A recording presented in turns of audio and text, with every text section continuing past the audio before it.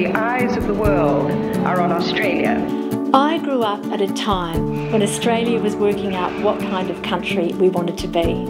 They were exciting, vibrant, interesting times. You're under arrest. You're under arrest. You're under arrest. I was the sixth of 7 kids in a big, opinionated, loving family. We would often sit around the dinner table having robust discussions about the future of Australia. I remember my parents talking about a fair society that valued every individual equally. That's probably why I decided so early to devote my life to working for a fairer Australia. In 1992, the South Australian government decided to put a 10 p.m. curfew on the trains.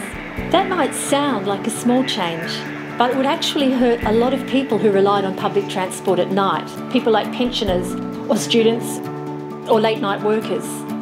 And so I helped to organise our community to come together to stand up for the values that we believed in, and we won.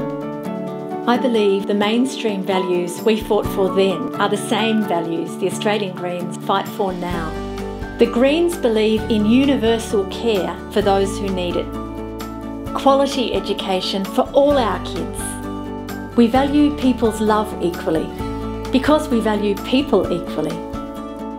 These days, at the dinner table, my family still talks about the kind of country we want to see, where everyone can reach their full potential. Visit pennywright.com.au and let's talk about the kind of Australia we can create together.